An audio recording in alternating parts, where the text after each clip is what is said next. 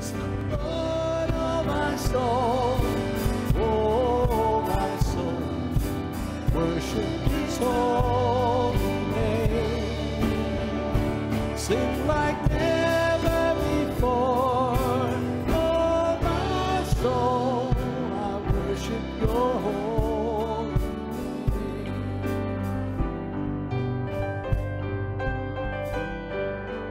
On that day when my strength is failing, the end draws near and my time has come. Still my soul will sing Your praise unending. 10,000 years and then forevermore.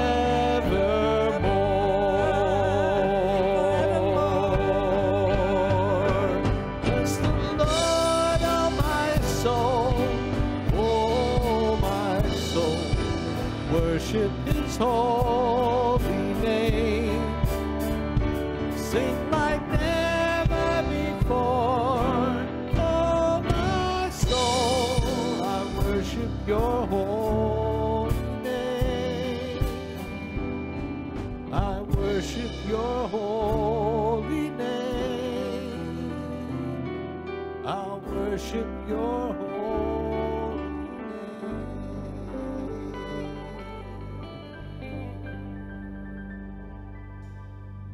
Lord Jesus, we do come to worship You this morning. Father, we ask that You would open our hearts. Father, take away any distraction that would keep us from worshiping You, from learning about You. Father, open our hearts to the message You have for us today. Father, speak through Karl. Father, touch each and every one of us in this building. Leave us the same way as we came in. In Jesus' name. Well, amen. It's good to have you here. You can have a seat. By the way, Joe, Brenda, thank you. Joe, thank you for the text. They're watching at home. He's got a new grandbaby this week, and some other things are going on. So whether you're sitting in here or you're sitting at home and relaxing in your pajamas, it's good to have you here. Today I was going to teach on another issue, and I was going through it with the staff like we do on Wednesday, and Keenan sent me some information, and the more I studied on it, the more I prayed about it, the more I realized I've left something out.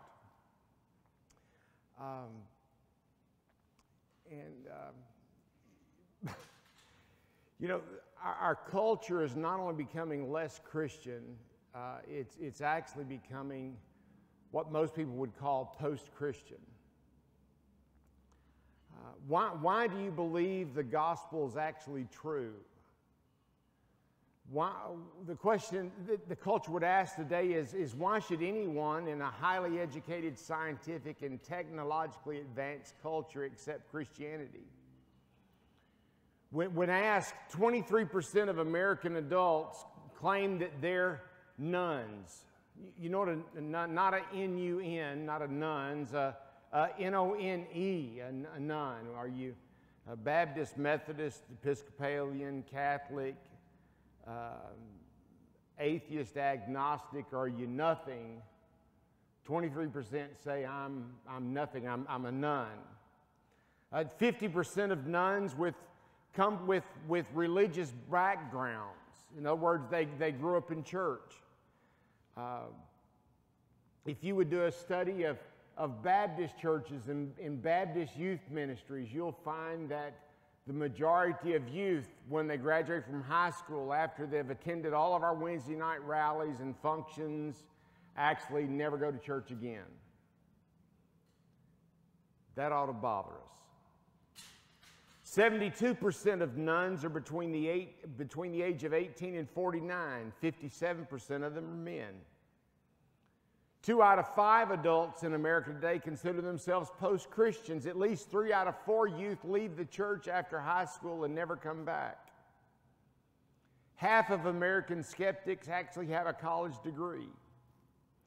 The Christian birth rate is 1.3 times that of the nuns. In other words, as Christians, we have more kids than people that are not Christians. So if the majority of our children never go back to church, that means we're actually breeding church out of American culture, the church is. Why the rise? Science and faith are incompatible. It's irrational. There's no good reason to believe in God. Christianity is bigoted, intolerant, and needlessly exclusive. George Bonner Research Group said, our research suggests that most of the efforts of Christian ministries fail to reach much beyond the core of Christianized America. It's much easier to work with the already sympathetic than to focus on the so-called nuns. Christians for whom ministry is about relationships may be disappointed when they find that many skeptics are not enamored of relational bonds as those who are already part of the church. In other words, we're trying to build relationships to reach them, and they could care less about relationships. They don't want that. The state of modern theology is, sadly, the church is often ill-equipped.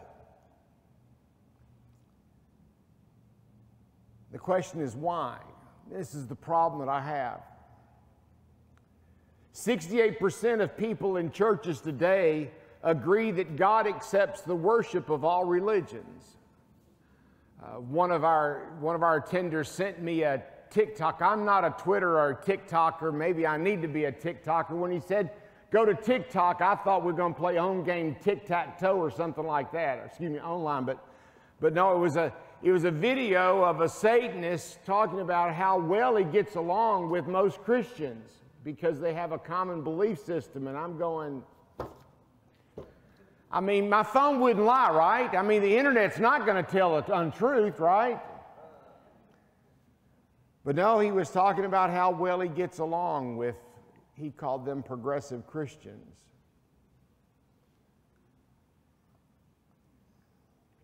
How much they agree on the concepts of life. Well, Barna states that 68% agree that God accepts the worship of all religions. Satanism is a religion. 41% of people in American churches today agree that gender is simply a matter of choice.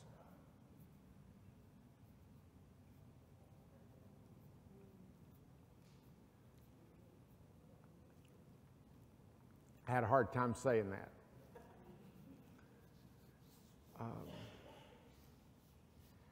49% agree that religion is a matter of personal opinion rather than objective truth. Where I got this was from Southeast or Southern Evangelical Seminary. It actually, Keenan put me onto the site.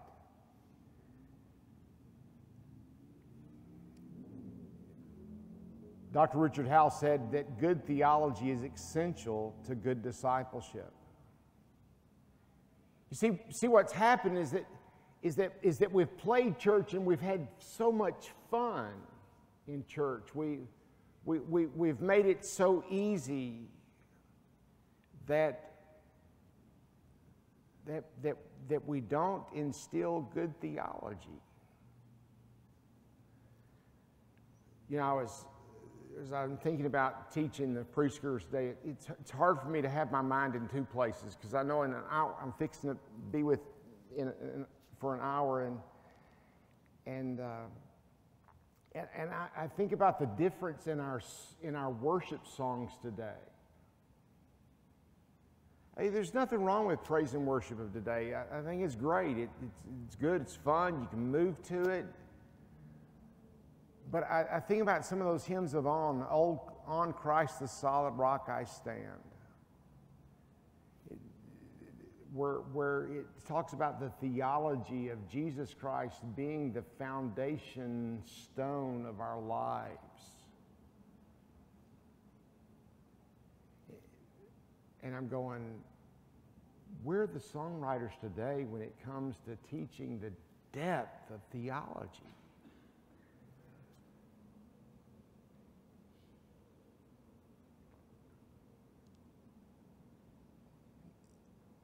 the question that I want to answer today is how do I engage a culture that's woke or a culture that wants to cancel things?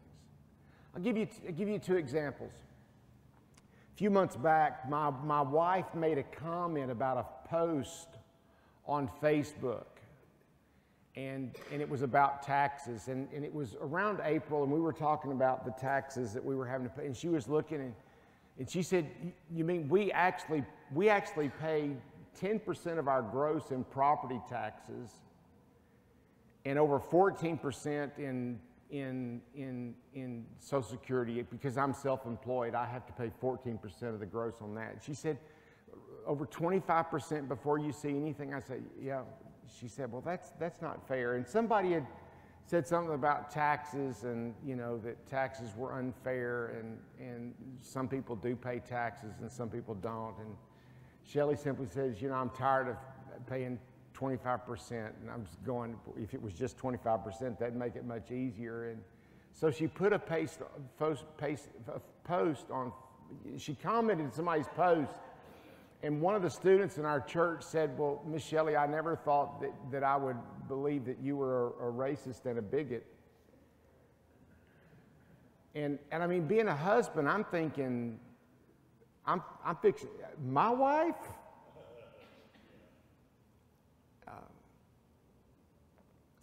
So anyway, I prayed a day before I realized how I was going to respond, and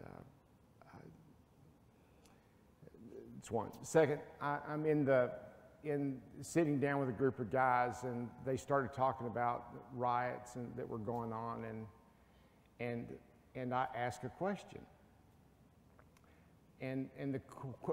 because I really wanted to know. I wanted to know why there aren't riots in Chicago. And the guy said, well, why would there be riots in Chicago? This didn't happen in Chicago. I said, well, no, what I mean is that there are twice as many black men killed every year in Chicago as black men killed by police in the entire United States. Matter of fact, there are more black men killed in Chicago every year than by police killing both white and black people in front of the entire nation. Why aren't we rioting in Chicago? And he looked at me and he said, figures that a white racist would say something like that. Anyway, some of the guys that know me kind of laughed and said, "You don't know who you're talking to." He says, "Yeah, I'm talking to a fat white guy who doesn't understand the plight of the brothers." And they just kind of laughed.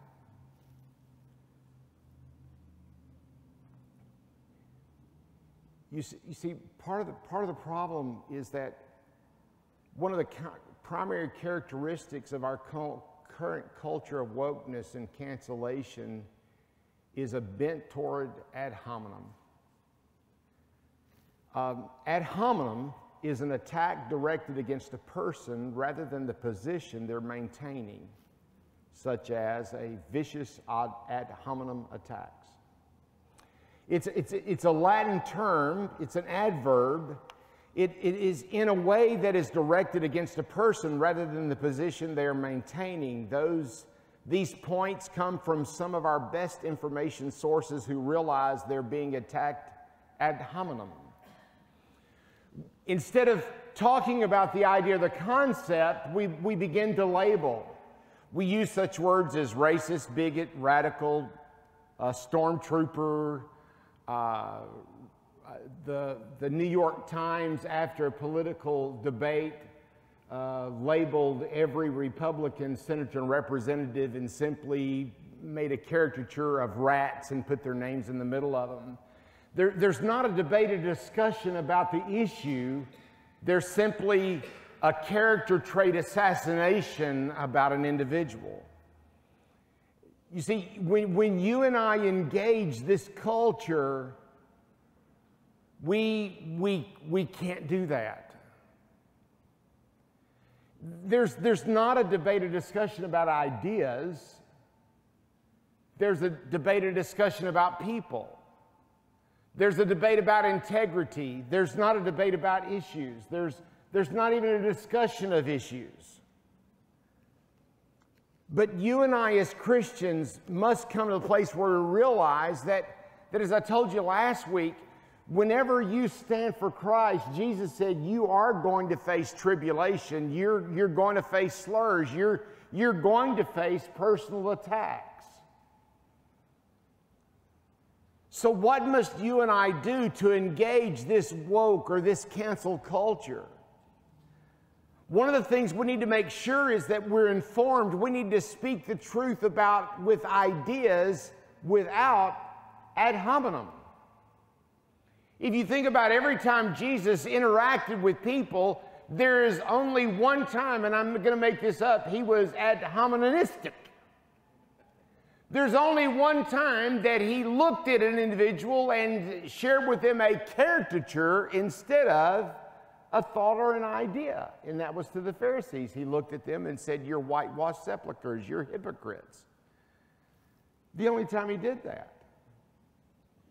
To the woman at the well, he engaged not in character assassination, and he could have assassinated her character, but he chose to speak of ideas and truths.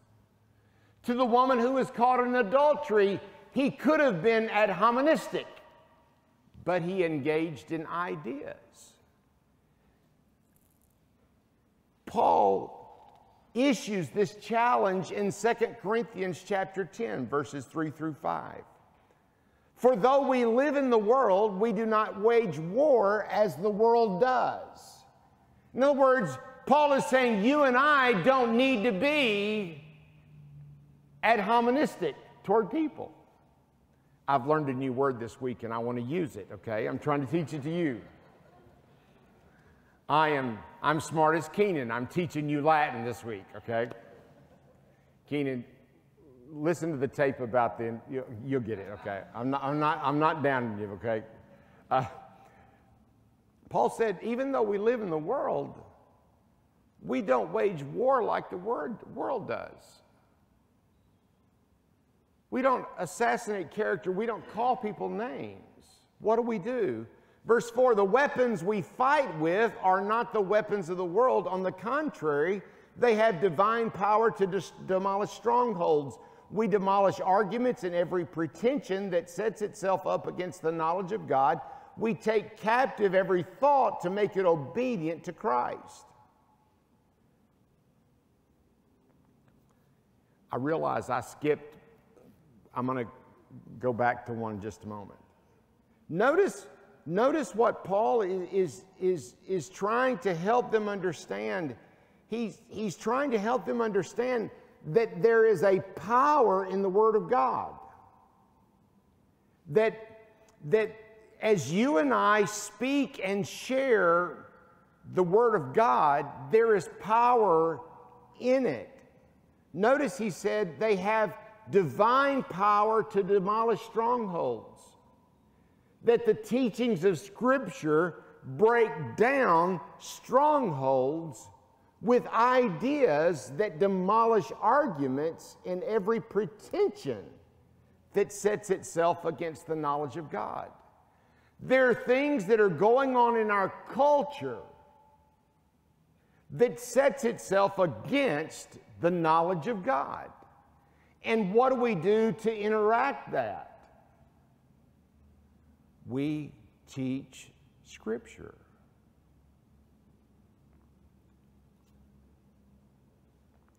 So what do we need to do?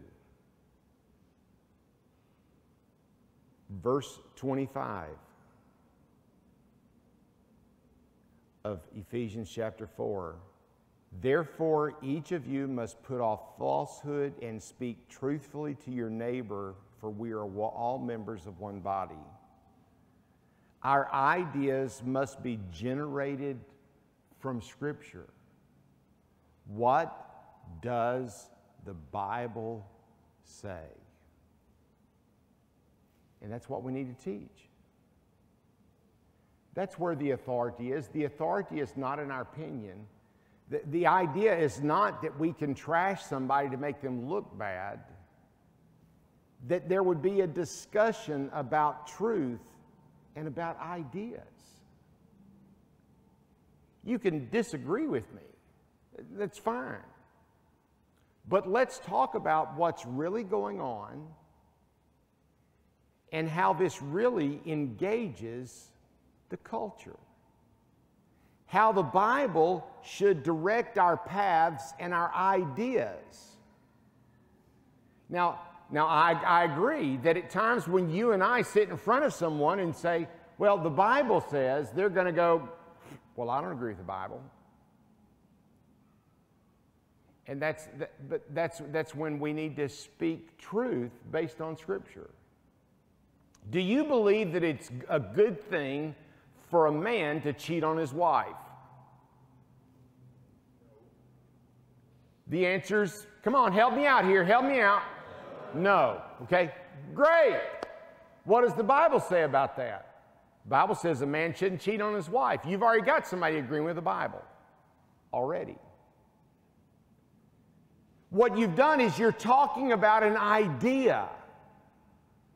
There are ideas that shape our life, that shape our existence. All I'm saying is that we need to be students of God's Word so it informs our ideas, so that when we speak truth into a culture that is woke or a culture that wants to cancel, we try to help them understand biblical truth without citing Scripture.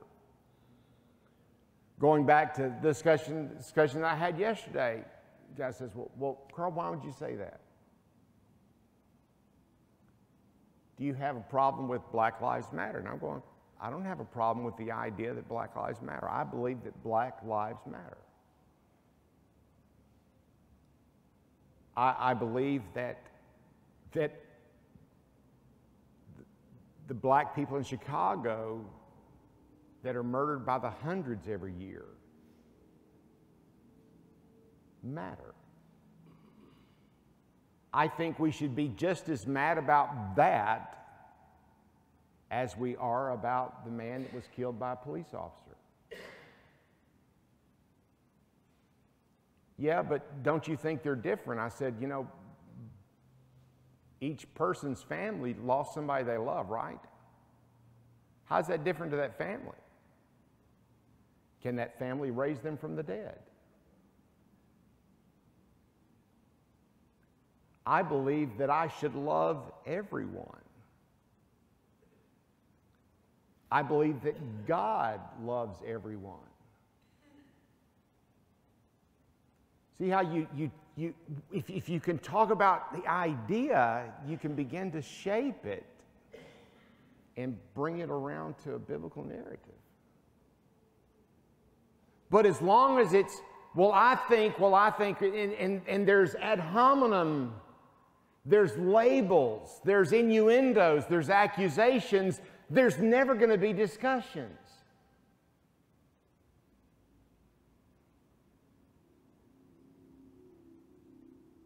But for you and I to speak about ideas, we must make sure that our ideas are formed through Scripture.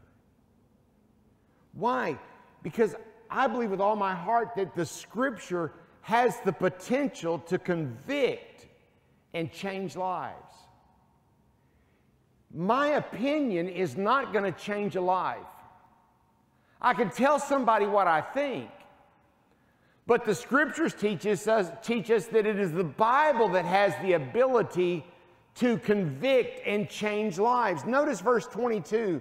You were taught with regard to your former way of life to put off the old self, which being corrupted by its deceitful desires, to be made new in the attitude of your minds, and to put off on a new self, created to be like God in true righteousness and holiness. Notice it says created. When you and I begin to study God's Word and we internalize it, let the words of my mouth and the meditations of my heart be wholly acceptable to you, God. When you and I begin to study God's Word, it begins to reshape our thought processes. It changes us into a new person. It is God's Word that convicts. And I realize as the world looks at Christians now, in our culture, the majority say, I don't believe the Bible is true. As I shared with you last week, there are actually pastors and teachers that are standing in front of people saying, well, really, God wasn't telling the truth there. God was lying. There's no power in that.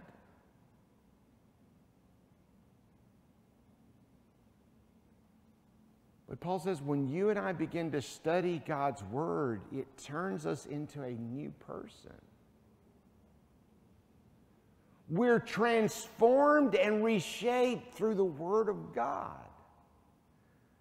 That's why the psalmist said, thy word have I hid in my heart, that what? That I might not sin against God. The book of John, chapter 8, to the Jews who believed him, Jesus said, if you hold to my teachings, you're really my disciples, then you will know the truth, and the truth will do what? The truth will set you free. How do you and I remove addiction from our life? Studying God's Word.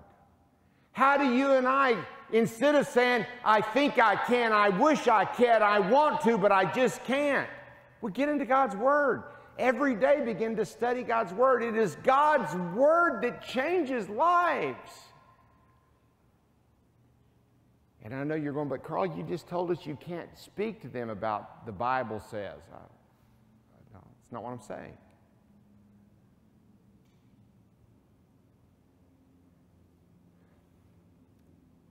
When you and I begin to talk about concepts in our culture that are based on the teachings of God's Word will not return void.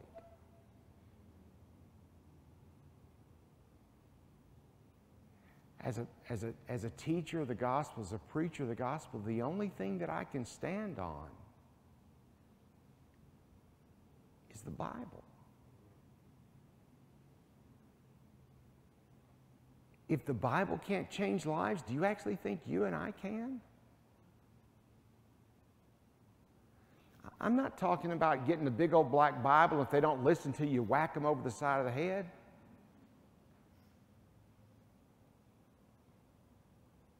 What I'm saying is you and I need to immerse and bathe our minds and our thoughts so much into God's Word that our thoughts are permeated and saturated with the Word of God. Only thing I can think of is when the pipes burst in the nursery area and this 4-inch main busted and it squirted all over everything. There's a bunch of insulation up there. We had paper insulation. And so what does paper chips do with water?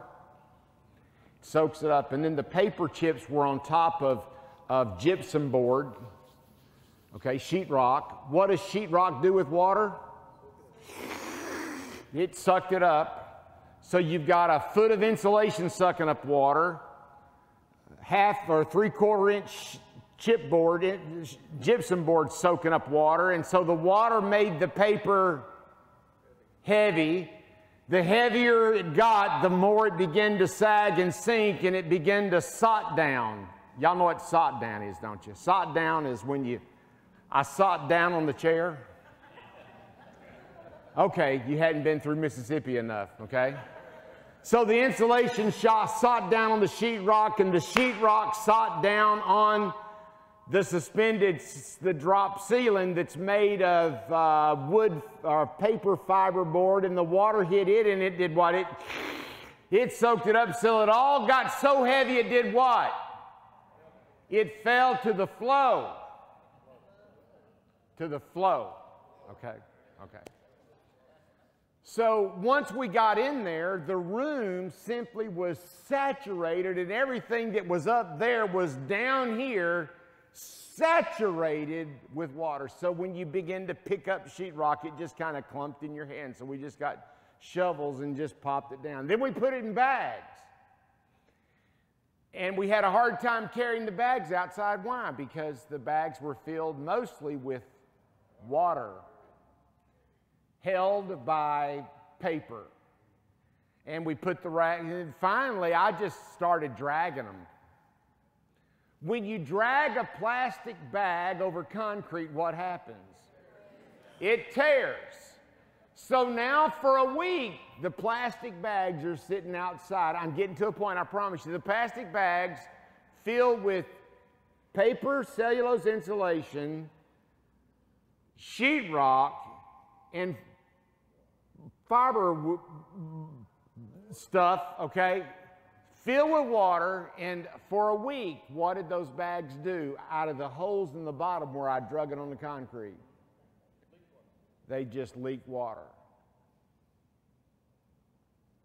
Why? Because they were saturated. In Ephesians chapter 4 and 2 Corinthians chapter 10, Paul is talking about how as a believer that you and I so saturate our lives with the Word of God that no matter what we do, it just begins to seep out.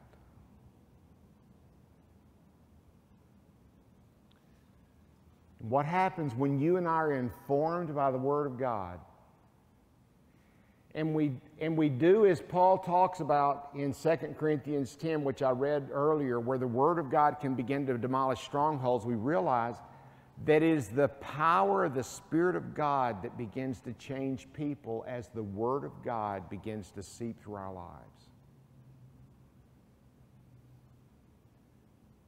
As we're sitting around and a guy still says, well, I'm just a fat white racist. He said, where are you from? I said, I'm from Louisiana. Well, you're probably part of the Klan. And anyway, one of my friends, his name's Jerome, kind of laughed and said, man, you don't know this guy. Yeah, I do. He's one of them that stands against us. He said, I don't think you understand. He said, his son-in-law is black. He looked at me and he said, is your son-in-law black? And I said, no. Jerome said, yeah, he is. He's black. I said, no, he's not. My son-in-law is a man of God that works 2 jobs to provide for his family. Well, isn't he black? I don't know. I really don't care. He's a man that loves God, and he works 2 jobs to provide for his family. Now, leave my son out of this. Let's talk about what's really going on. Carl, come on. I've met Mike.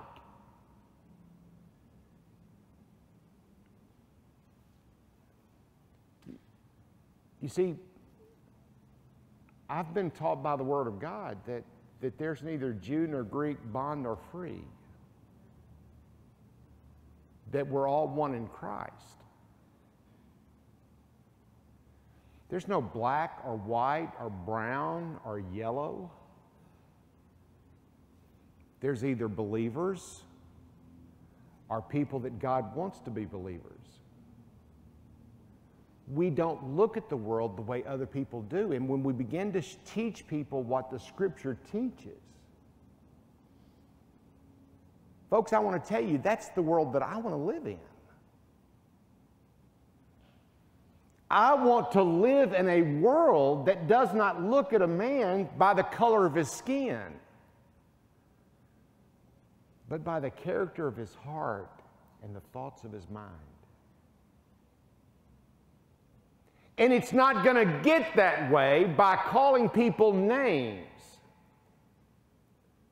but by speaking the truth in love. Racism is not changed any other way than by changing the character of the heart that informs the mind to look at life differently. And that only happens through the teaching of God's Word and the transforming power of the Spirit of God. So when you and I interact with the woke culture, you need to be informed and empowered. And you need to be ready.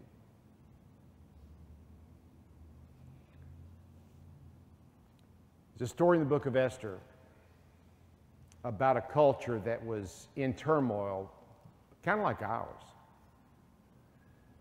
There was a racial war going on in the day of Esther. Esther was one of the king's wives.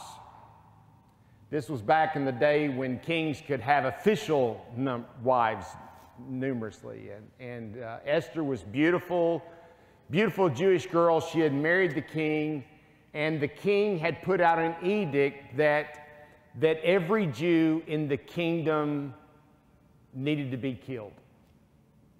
So Mordecai comes to Esther and says, Esther, you've got to do something. Esther, you've got to go to the king and you've got to get him to change this ruling, because if you don't, we're all going to be killed. But the rule is that the only time even a wife could approach the king is when the king asked for his wife. Now that's an unusual rule. In other words, she couldn't go see, if she went to the king by her own volition, the king could say, cut off her head, and she'd be dead.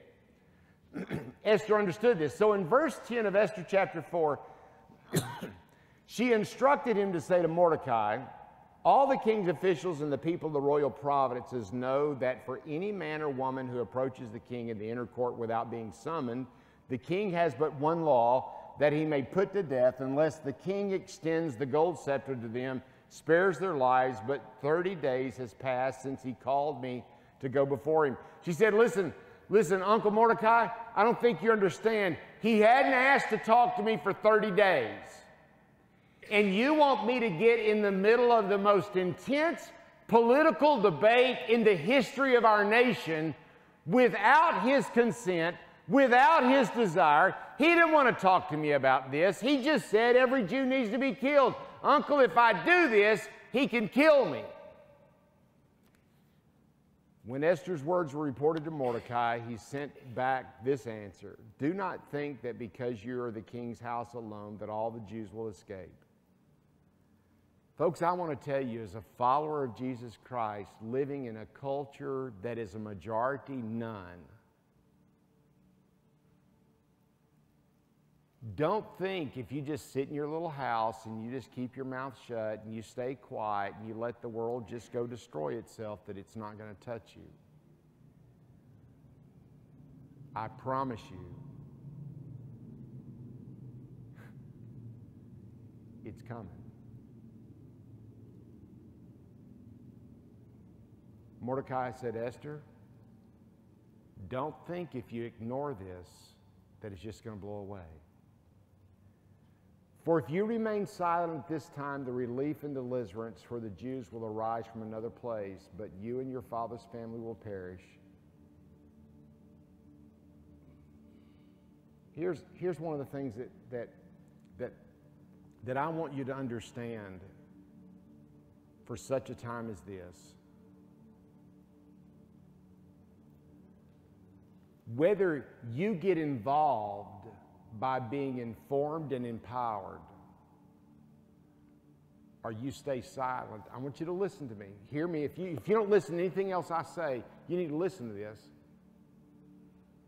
God is going to do with America what God desires to do. If He does it without you, it's still going to be done. If God really is God, who are you and I and our decision going to stop what God wants to do? It is going to happen. Revival or destruction is going to happen. The only question is, are you going to be part of the solution or part of the problem? Now we'll read that verse one more time. If you remain silent at this time, relief and deliverance for the Jews will rise from another place, but you and your father's family will perish. And who knows but that you have come to your royal position for such a time as this? I want to ask you a question. How do you not know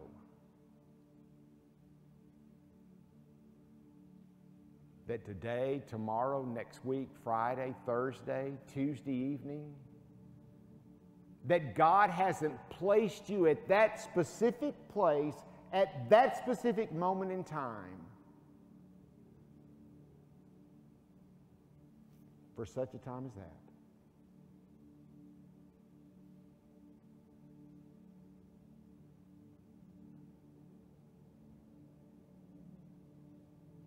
God looked at me the other day and he said, Karl, how do you think we can stop what's going on? I said, the only way you can stop what's going on is there has to be a change of heart. When the heart's changed, the heart begins to transform, the heart transforms the mind, and the mind is transformed, the thoughts are transformed, and people will no longer look at people by the color of their skin. But it has to happen in here.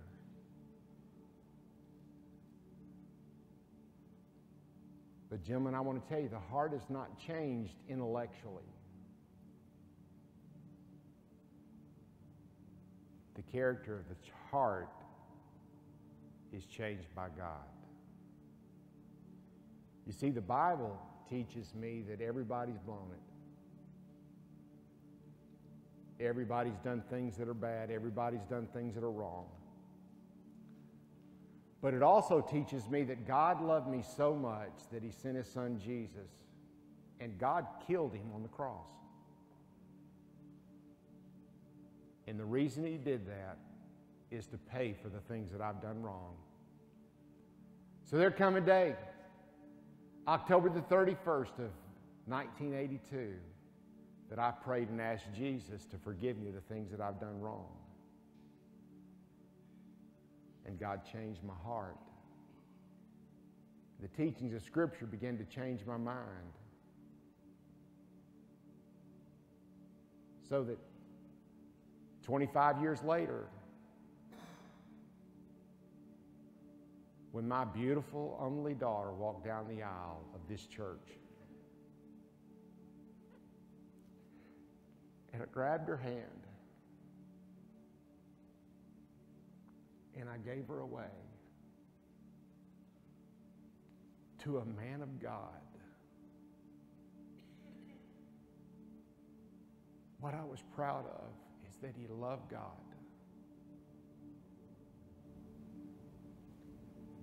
If you want to change your mind, change your heart.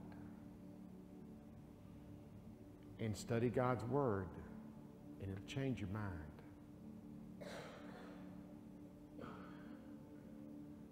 I pray that as a believer, we will not argue the way the world is arguing now, ad hoministically, that we would never attack a person. But I pray that you will have the courage to attack ideas. As the band comes to lead us in worship as we close, let's stand and pray. Father God, I thank you for your love and your grace.